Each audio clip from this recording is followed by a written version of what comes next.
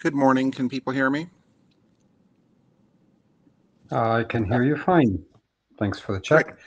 And it is 1 minute past the hour by my reckoning, so let's go ahead and get started. I don't think we had any slides proposed. Christian, did you see any slides proposed? No. Yeah. So I guess it's just a conversation. So let's hit the agenda, and Marco, as always, thank you for taking notes. So the first thing we have is the DC board discussion. Wolf, why don't you give a quick update on the last few changes on DC-CBOR and the latest internet draft, and then let's talk about where we can go from here.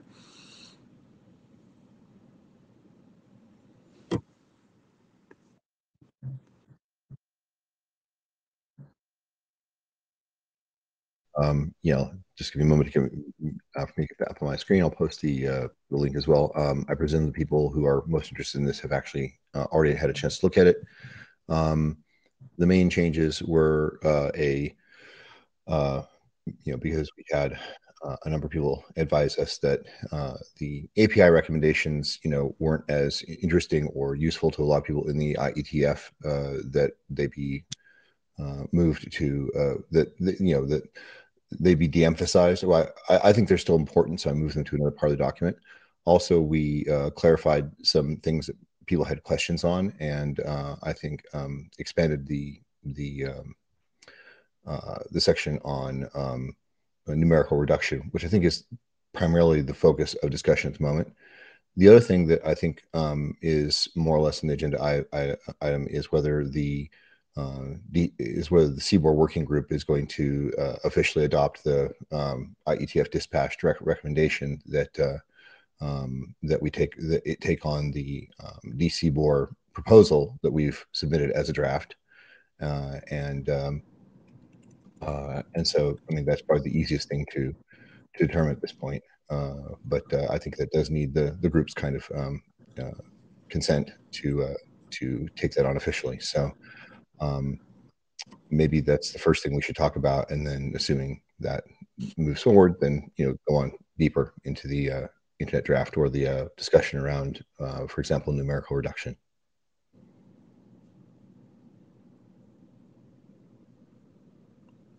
Just in general, what are the next steps as far as is there interest in having this document be from this community and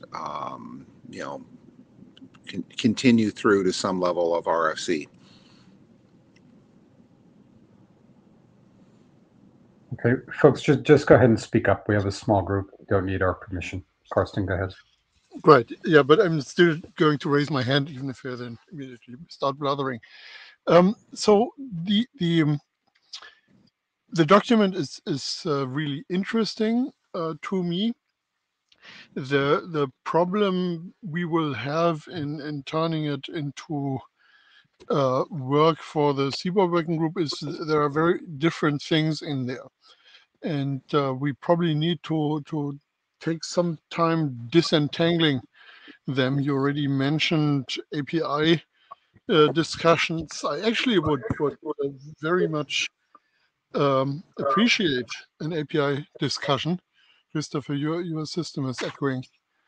I very much would appreciate an API discussion, but it would lead to a very, very different document, for instance, compared to a normative document about a particular encoding profile or whatever we start naming that thing.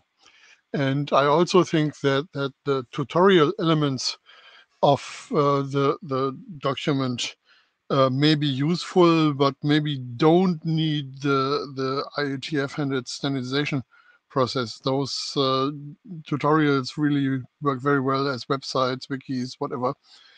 And if we want to extract the normative component out of that, then we probably should be skipping the tutorial parts.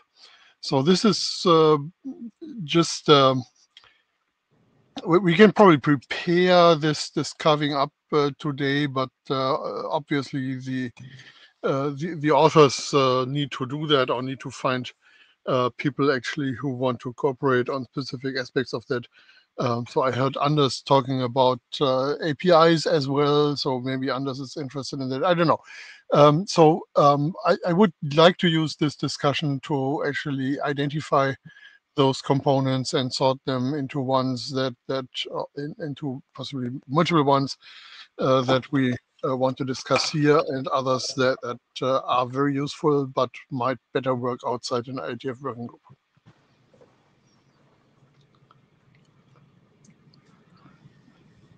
So Karsten, do you have interest in helping us at least capture the part that you think is most standardizable first? The core, stuff about. I guess we can put whatever effort in and make whatever changes are necessary to meet the requirements of the group. But we also welcome participation in helping us figure out how to do it that meets your needs. Yeah, so that was a question directly going to me. Sure, I have somewhat limited time resources, but I certainly am interested in helping you doing this extraction and possibly formalization in a way that we could go ahead with a standard Strike document. Okay. Karsten, I'm not quite sure which sections of the current draft you're referring to as tutorial. I would love a little bit more specificity on that. I also want to make sure the group understands that my motivation for including API recommendations in it was that I realized that the goal of determinism is not something that can be purely supported by the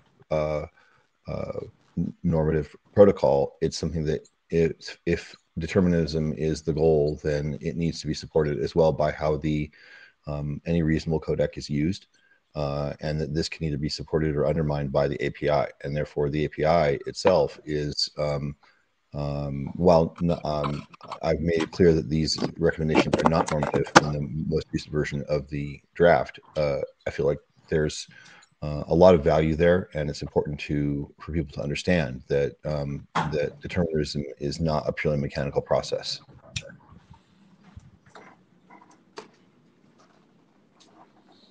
Well, I mean, do we just say that and refer to another document if you want more details? And here is the core, some of the core choices. Is that sufficient? I'm not.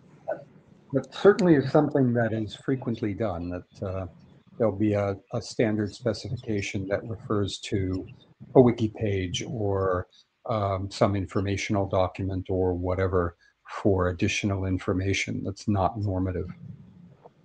Okay.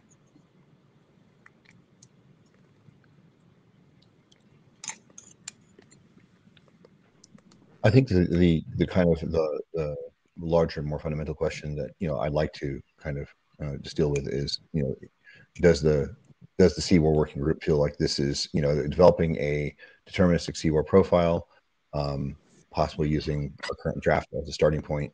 I'm not insisting on that. I just think that it's a very important goal that definitely is in confluence with the needs of our group, our nonprofit, developing higher level protocols based on deterministic CBOR.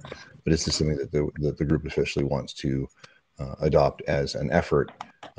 Obviously, different people in the group will be making different levels of effort, but I think that's the question to kind of resolve the recommendation of IETF dispatch, which we presented a month or two ago now.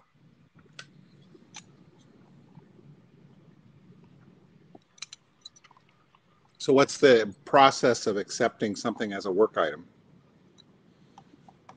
Well, this is the start of it, having the discussion with the working group, and then when the chairs determine that the discussion has gotten to the point where we should ask the working group the final question, should we adopt this document as a working group product, we will post that to the mailing list. So I mean, I guess we can take a quick poll on this call.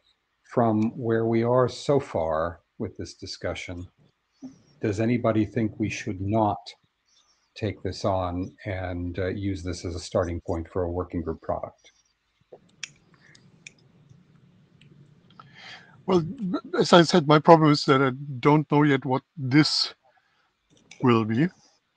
I think we should have a discussion on whether the approach of mapping integral floating point values onto integers is something that really is worth having a separate role in the CBOR ecosystem. But that's probably easiest to discuss once we have actually written this up in a form where we can discuss what's actually in there and what is not in there. So this would be section 3 of the current document.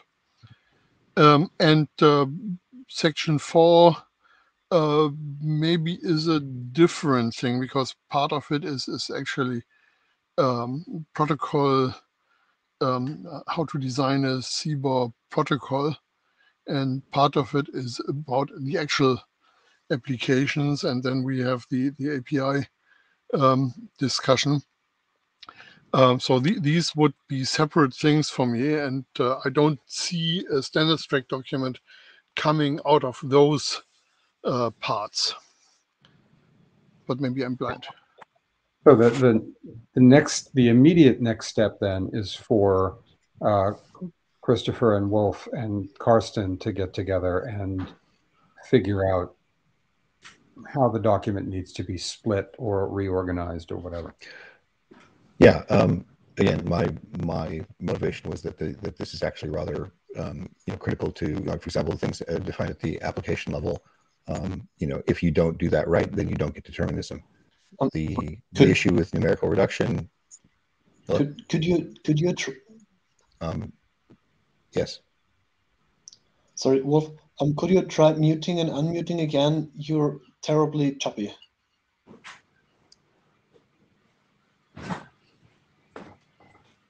How's it now? Better. Is it better? Okay. Again, I'm not sure what the reason for that would be. No longer better. Yeah, Wolf, you're somehow all of a sudden got a lot of noise in your channel. Let me try switching my my audio device for some reason. I'm not sure why. 1 sec.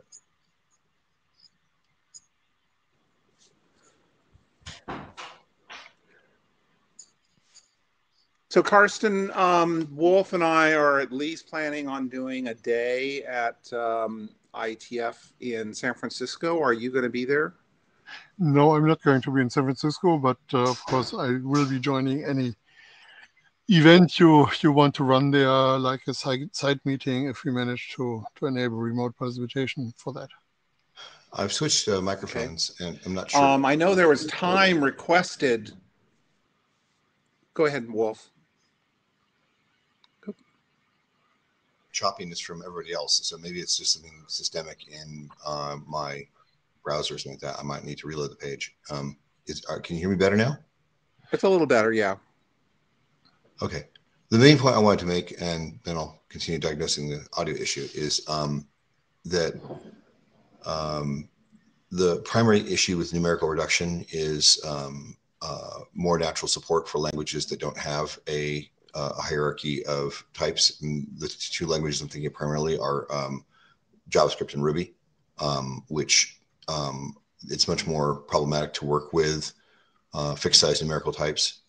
And that the idea that you should be able to present a particular numerical value to a DCBOR API and know that it's going to be encoded in one specific way, and that should not be cognitive burden on the engineer. to figure out the right way to present that in from, for example, JavaScript or Ruby, and it should be on the codex. It should be the codex burden to decide how to actually encode that numerical value without loss of precision. So that is the major goal, is to basically have, unambiguous ways of encoding things, and to secondarily to just make it much easier for engineers to just present a numerical value and know that it's going to be encoded a specific way. Right. So Wolf and I and Shannon are planning on applying for a side meeting on the higher level protocol, the Gordian protocol, at the San Francisco meeting. But I thought I saw a request for time by the CBOR community for this upcoming meeting. Is there an agenda for it yet, or what we're filling that hour with for the CBOR agenda? And there we'll be working on the agenda on the next call. In 2 weeks, we'll start working on the agenda. Okay. Anyhow, we feel like this would be useful. We have the resources to continue to adapt and make, either split it up or make the changes that you guys recommend in order to, we're seeing that as we're looking at CBOR's use in other standards groups, whether or not it's W3C or ISO, that having some clear conformance for deterministic will make things easier for a lot of people that are using it and in that fashion. We have two other topics we wanted to also talk with this community about when this one is done. Yeah. Before we get there, I'd like to jump in with a question to better understand that topic of numerical reduction. So my understanding here is that this is done in order to allow languages with relatively weak typing to input whatever they have and receive a deterministic document out of it. What I'd like to understand is, why is float/integer a sensible distinction here? So, for example, if I were to think in terms of Python 2, I might not have a good distinction between a text string and a byte string, and applying that Roth rationale there would mean that the information model is just weakened a bit, and then all encoders would need to say encode byte strings that happen to be UTF-8 in text strings and otherwise as byte strings, or something like that. Why is integer float a good boundary here? And looking at languages that have such an even weaker type model, I haven't had my hands on PHP in years, but I vaguely remember some weakness between kind of integers and text even. What would need to be done for languages with even weaker typing to still get the deterministic output? And can this not be applied to the languages that don't distinguish integers and floats well? So this would, I think, benefit all languages, particularly languages like Ruby and JavaScript that just have a number type, and that use whatever internal representation they want, but the engineer generally isn't aware of it. To use existing CBOR, when you present a number type, it has to do something to decide how to encode that number type. And you could have the API insist that you also specify the encoding type. But given that you're working with number type primarily in those languages, then that's becomes an additional burden on the programmer. In languages that have a strong typing system like C or similar languages, you would present whatever you have. If you have a 32-bit float, you present it as a 32-bit float. Internally, the codec would essentially reduce that. If it had no fractional part, it would be encoded as an integer without loss of precision, or accuracy, I should say. And in the least precise type that can handle it. So 3.0 would be encoded as a single byte representing 3. And so it would actually reduce the burden on all languages. And then on the extraction side, when you strongly typed languages with strong numerical types, if you tell the API that you want to extract say a uint8, and the value in question, say an element of array, could not be represented in that type, the API would inform you it can't be represented in that type. Obviously, many people would just extract a uint32 or something like that, and then again, if it were ended up being coded as a big num by whatever encoded it, that would still not be representable at that type, and you'd be informed of that. So the idea being that you input what you have and you extract what you want. And often those will just naturally be the same. But in a weakly typed language, you input the numbers you have and you extract the number and you extract numbers. I think this is something that forcing users of a deterministic CBOR profile to figure out what size to represent in encoding is going to be very error prone. And I think that this is something that properly needs to be pushed down into the layer of the protocol itself, which is what we're attempting to do with the DCBOR. I see I see what this is doing, but I don't see why this is done. For example, why this makes sense for kind of when going down that road. Why stop there? Why keep a distinction between text strings and byte strings, given there are languages like C that use the same data type for both? So I don't think you're going to be able to. Why precisely here? Yeah, I don't think you're going to be able to in every case. For example, a character pointer in C, does that represent a byte string, or does that represent a UTF-8 string? And I think, or just a generic byte string. And I think that's kind of what you're getting at is, is this properly something that the protocol should also carry and determine somehow? And no, obviously C has no affordance for that, and so any reasonable C DCBOR API would have to have, you would have to present a character pointer to it or a uint8 pointer, and you would have to specify at that time, I'm presenting a UTF-8 string or I'm presenting a byte string, and it would have to encode it that way. So you can't avoid it in all cases. Many languages do have a much stronger typing system with regard to strings and byte strings, JavaScript, and I think Ruby too, among them, where a string is easily determinable to be a string and has an unambiguous encoding, and therefore you wouldn't even need in the API. I'm not proposing that we specify an API. I'm proposing that we specify and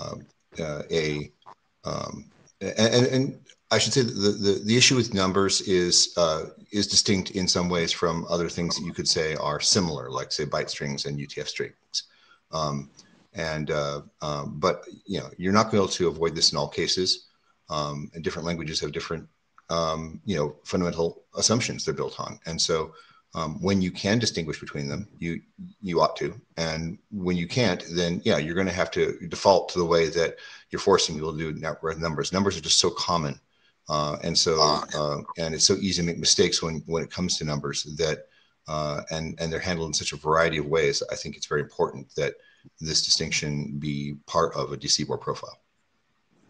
The other thing I just want to throw out here is, where these are being used, there is a lot of JavaScript challenges with JWT having to do with,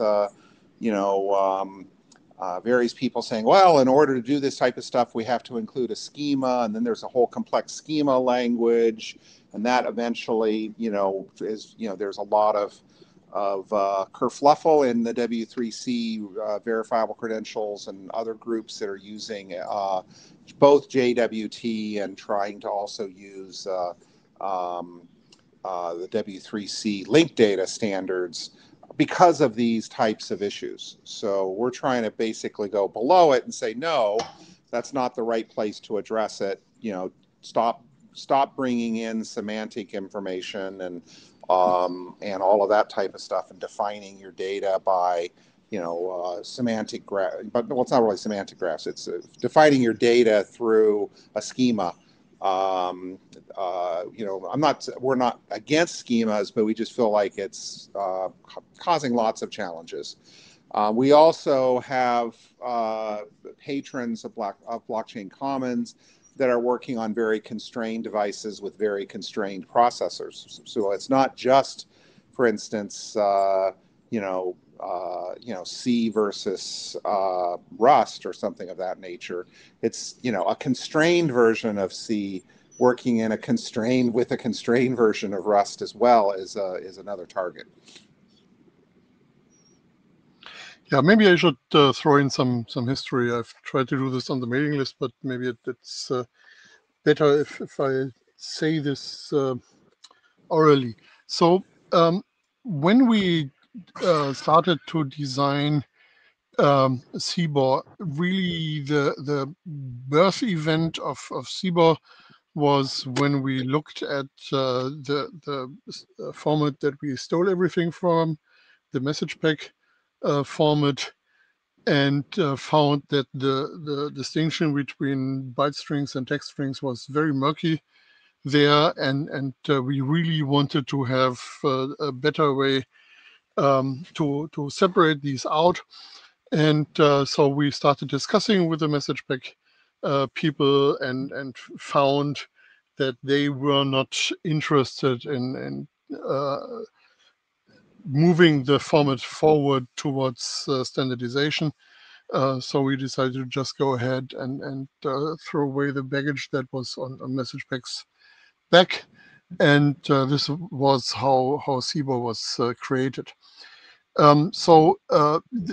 Looking at issues, which distinctions actually make sense in a specific application is very close to the heart and to the founding myths of CBOR.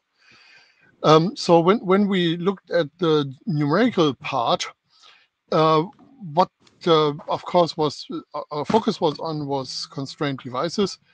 So we already knew that floating point applications would be a subset of the devices that would use numerical data. So much of what we were going to be using was going to be integer or implicitly scaled fixed point. So having a good integer system was important, and that's what we got. But of course, we had to have floating point support, so we put that in as well. And at the time, we had a state of mind that also was saying, okay, that's just extending the number space with additional numbers, and really the integer numbers and the integral floating point numbers should be treated the same. But at the time, we didn't have the concept written down of what actually is a generic data model and how to use this in this specification. So this is what RFC 7049 did. It didn't outright say that integral floating point and integers were the same, but it kind of was open to CBOR protocols that mapped them onto each other. And in the 7 years between 7049 and 8949, we got a lot of feedback that was not a good decision. So I cannot replicate every single item of feedback that we got here. But I think in total, it was pretty clear that people were very unhappy with somehow integers and floating points turning up in the same context, and that we were better off in keeping them separate, at least at the CBOR level. So 89 and 49 is more on the other end of the pendulum here by keeping them separate. But of course, 89 and 49 doesn't prevent an application from doing this mapping. So if your application wants to accept both integers and floating point values in a specific numeric position, that's of course fine from the point of view of CBOR. CBOR has everything it needs to support that. So what was a bit surprising here was the desire to move this discussion over from the application view. What is an application allowed or supposed to do with numbers towards something that is deeply in the belly of CBOR, which is the deterministic encoding mechanism. I think it's very important to keep in mind that having deterministic encoding on the CBOR level doesn't lead to deterministic encoding in general. So the application has to do its piece of work for deterministic coding as well. But interspersing a layer between the application and CBOR's generic data model that changes these numbers for the entire use of this profile, that's certainly a new idea. And you will find us reacting a bit reserved to this because we came from that thinking originally in 2013 and learned that at least in the world of constraint devices and in the world of high performance systems, people are not so happy with that. They prefer keeping floating point data and integer data separate from each other. Yeah. Karsten, so I guess one of my questions, so one of the things that maybe is the reason why we're bringing this profile forward is that we are representing, we're a not-for-profit commons organization consisting of a large number of software developers. But what they all have in common is that they're signing data in one form or another, whether or not it's sensor data coming off a wellness ring, or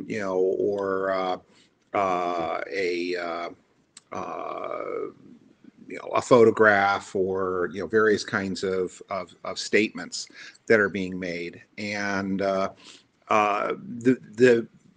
that's the application. And because of the signing requirement and making that consistent across many different classes of devices and CPU engines, and even worse, secure element engines with very constrained things is what's drove us to CBOR. That being said, a lot of the code that's out there, I'm still shocked there's this thing called MicroPython that lots and lots of people are using now on these chips. So, at some point we're going to have to, make a version of this in MicroPython. But they all have to interoperate.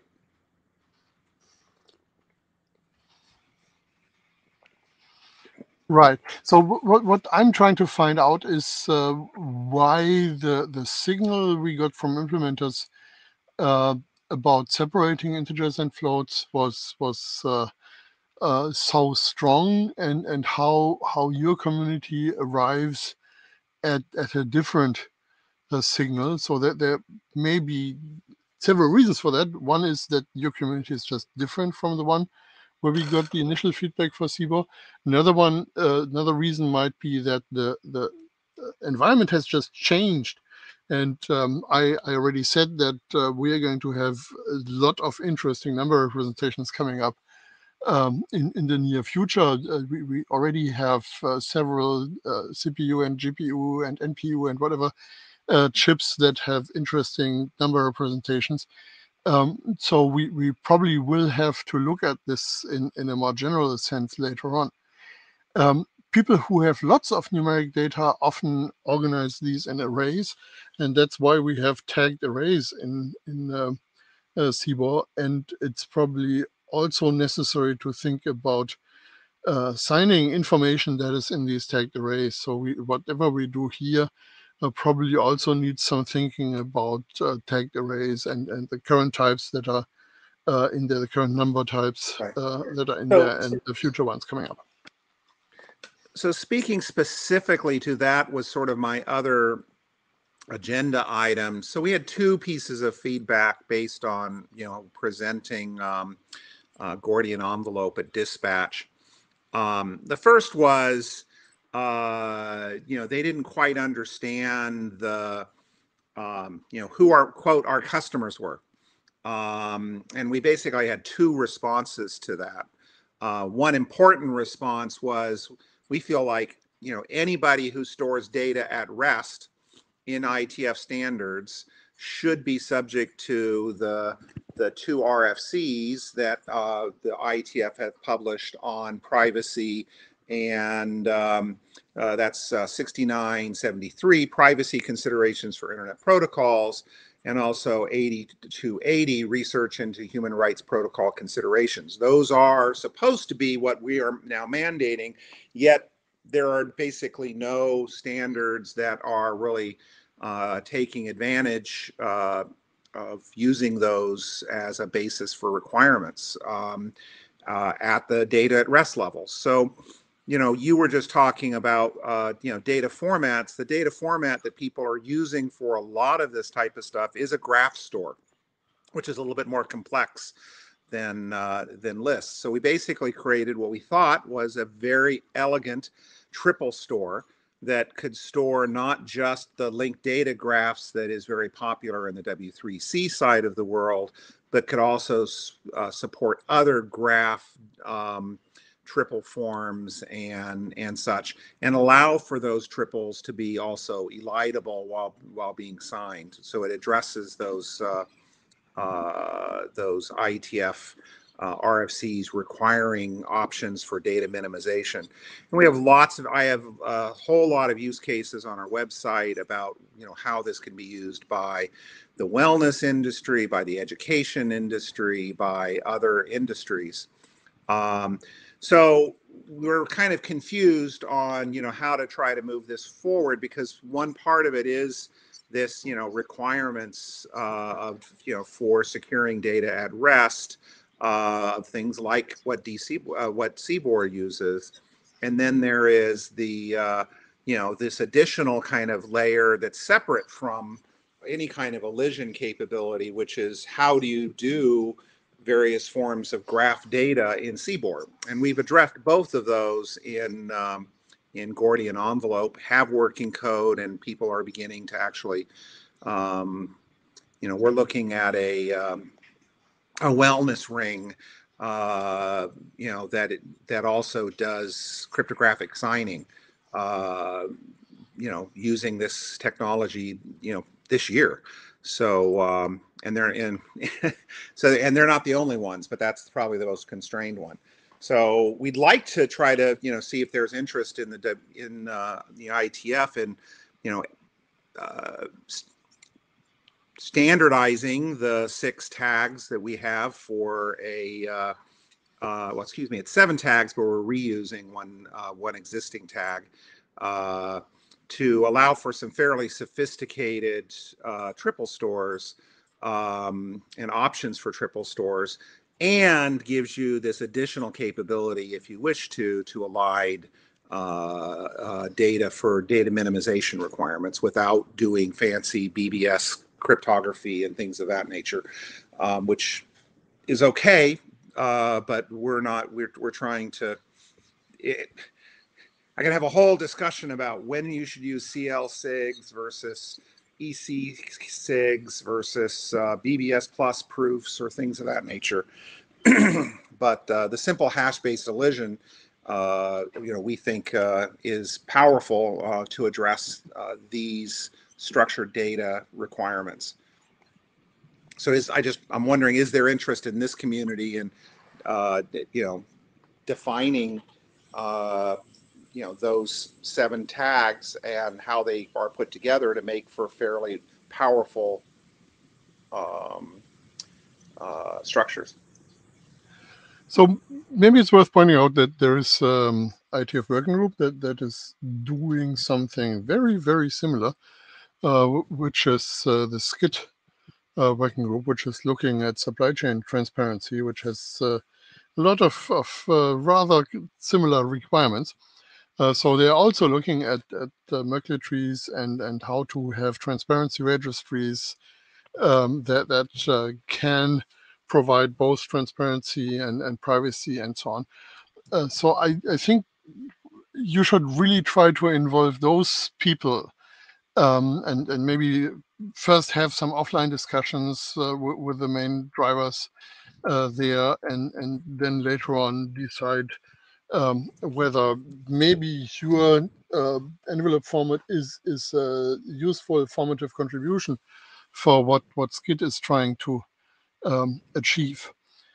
So describing this as a set of 7 tags is certainly one way of looking at it, but really it's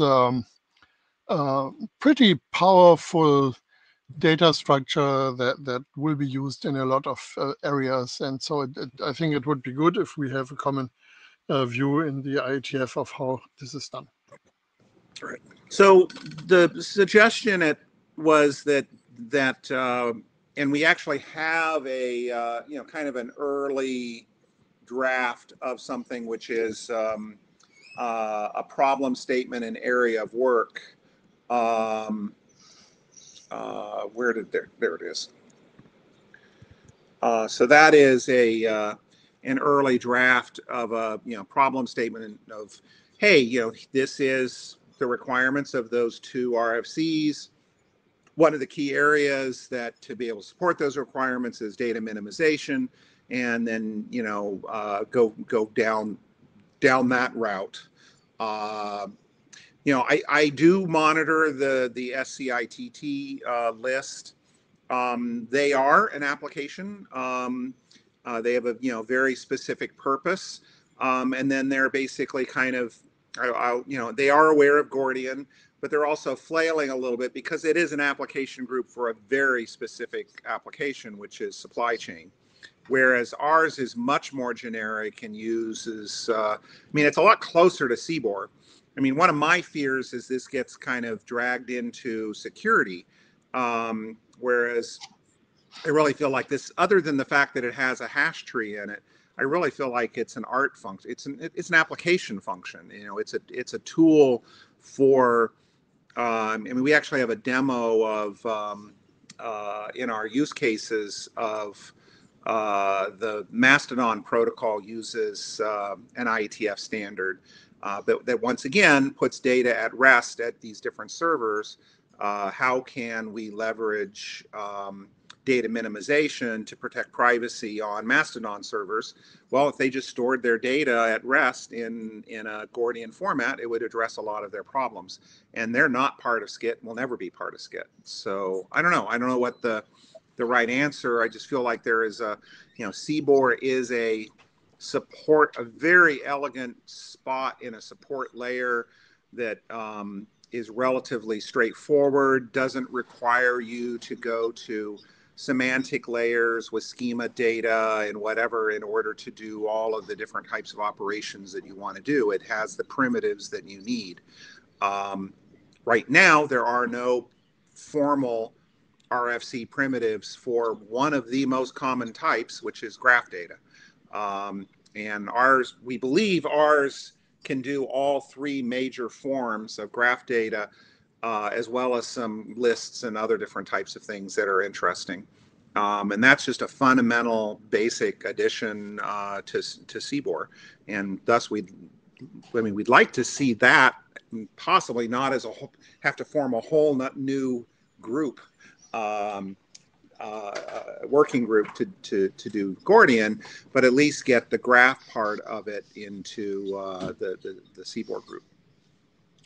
may also add something else here, which is, obviously I'm a working engineer. I'm not a cryptographic expert, but I've been working with various kinds of cryptography and I'm very practically minded when it comes to, the APIs I work with and develop. And I've been designing this Gordian and implementing this Gordian envelope protocol on top of CBOR. And a lot of my impetus for the DCBOR internet draft has arisen out of my actually, first of all, implementing envelope without it, just using third-party CBOR codec, open source CBOR codec, and then realizing that due to these issues that keep coming up with numbers and so on, and now having implemented it in two. Well, I've fully implemented in Swift, which has a strong number type system, and I'm currently implementing in Rust.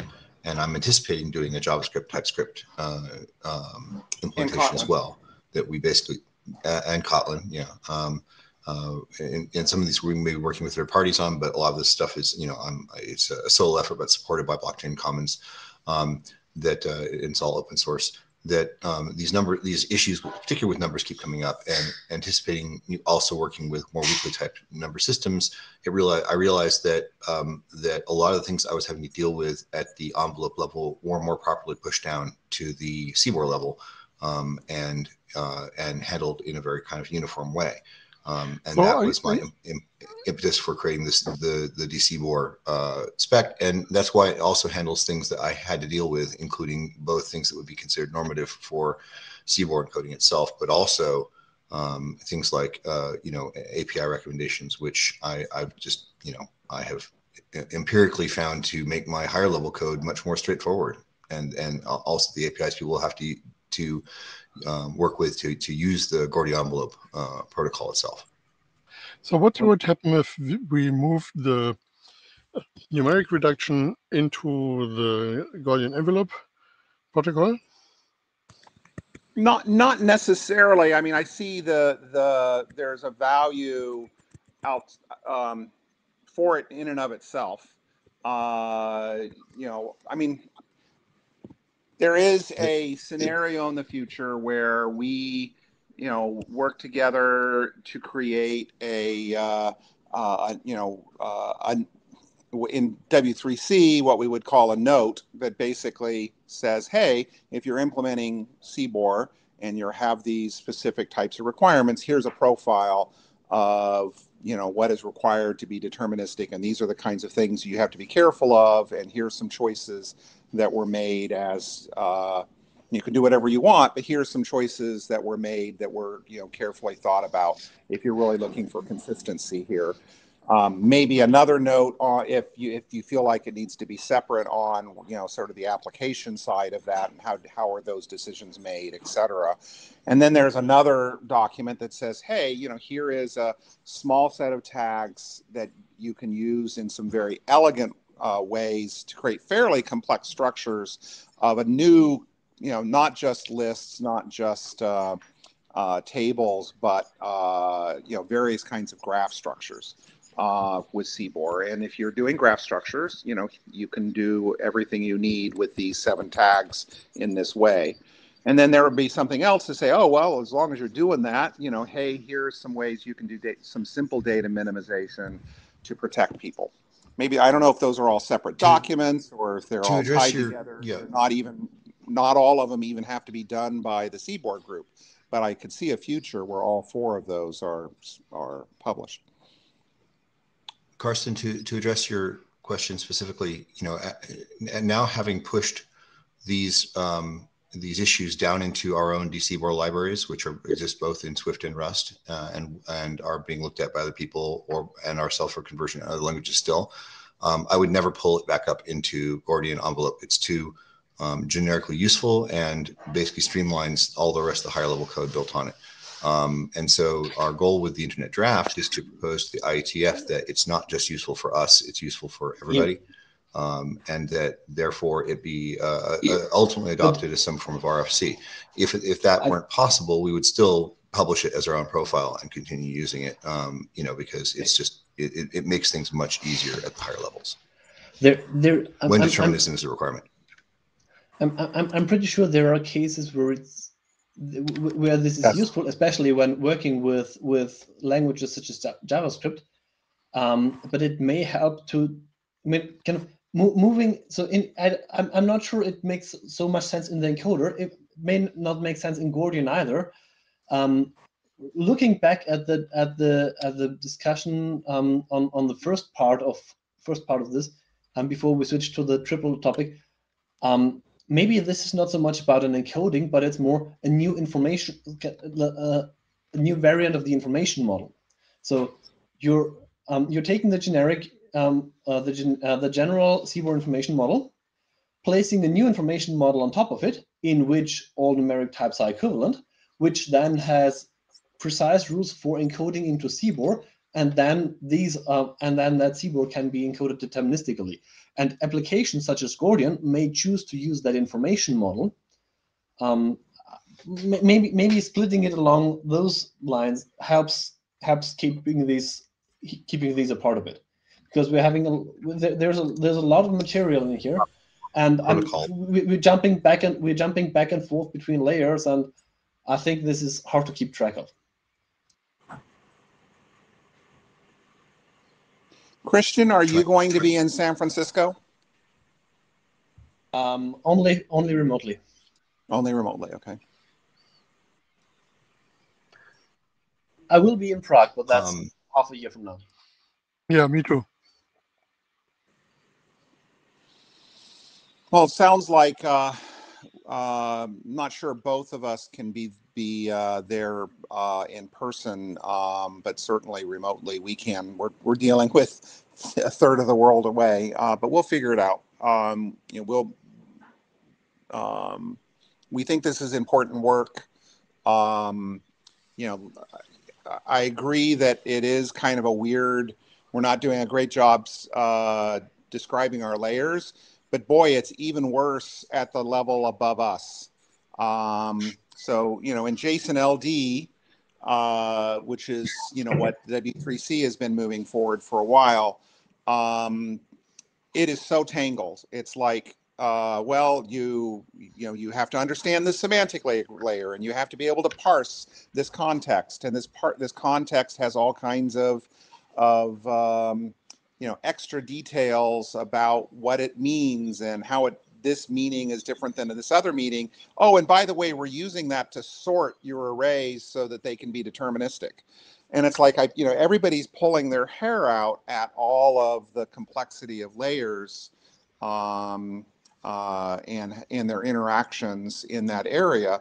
And they haven't even really gotten to standardizing some data minimization at rest type issues. And they're kind of fighting with the JWT group about various data profiles there. And whenever I look at it, I go, there's just like not counting, but 5 or 6 layer violations that are happening over there that are causing problems. So I'm very sympathetic on this side to say, yeah, maybe this needs to be divided up into a little bit more layers to be clear what here is CBOR, and then here is a DCBOR thing on top of it, and then here is a Gordian graph structure on top of it, and have those be very nice and clean. I'm very sympathetic to that. I just, I guess the key question is, are there sufficient other people in the CBOR community that are interested in these types of things that it's worth driving forward, multiple interrupting. We are providing one of the, more than one implementation with, Rust and Swift. We have partners that are working on it in Python and other languages. If I may interrupt, at least for many distinct parts of this, you will find people here that will contribute. That's one thing in the interest of keeping this easy to understand and keeping the layers low. There's one thing that I'd like to understand, and maybe I just missed it when looking through the DCBOR parts. In many other places where we were about signing CBOR data, what worked well was to just pass data around as CBOR encoded byte strings and work from those and just never re-encode. Was this evaluated around DCBOR? Because all those numeric flexibilities would basically fall out if this were an option.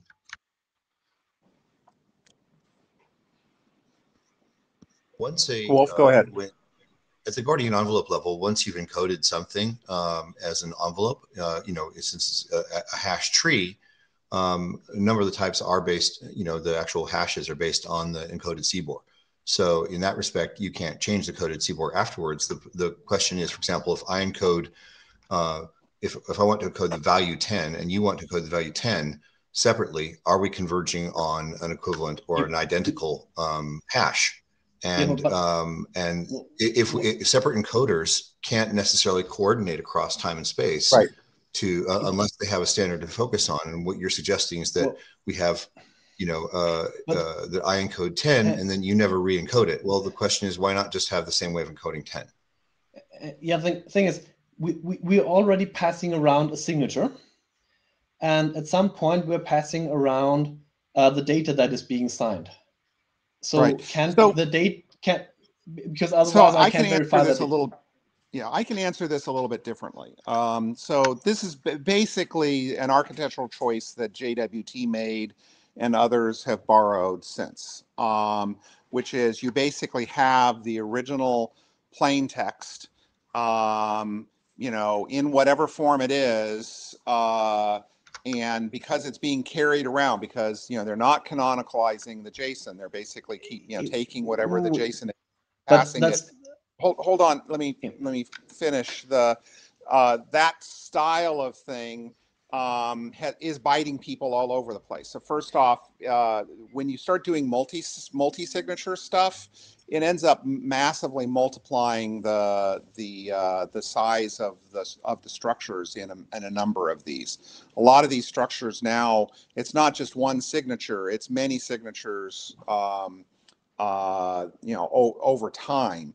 Also, people are trying to, basically, no, I don't want it in a CBOR format. I need it in my graph database, which can handle these types of things. Yet I need to be able to check and see, is this still valid when I export out of my graph database? So what ends up happening with JWT situations often is that they actually have to pull in the data into the database and then a big blob of the JWT data along with it, because they have no guarantee that they can reconstruct and compare the hashes. So they just take the original object, which then causes problems when things become updated, because if something you exported out of the blob gets changed, you also have to invalidate the blob. And just there have been a lot of headaches with that sort of style of construction. Yeah, I think the consensus that we have reached by now is that if you can get away with it, sign data in flight. So this is what COSI does. There are applications that require signing data at rest.